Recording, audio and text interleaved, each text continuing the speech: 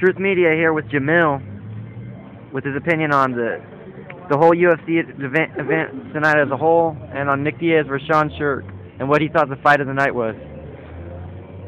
The event as a whole was pretty tight. Even I really enjoyed the preliminary fights.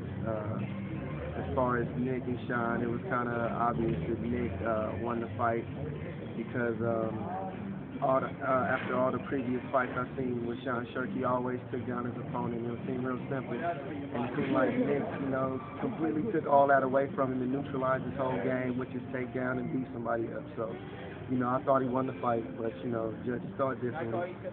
And as far as what was the third question? The third question? What was the fight of the night? Fight of the night to me, as far as what, excitement or technique, what? Just close back and forth battle. Oh, the fight of the night was Tito versus Griffin. What about the second fight of the night? Second fight of the night?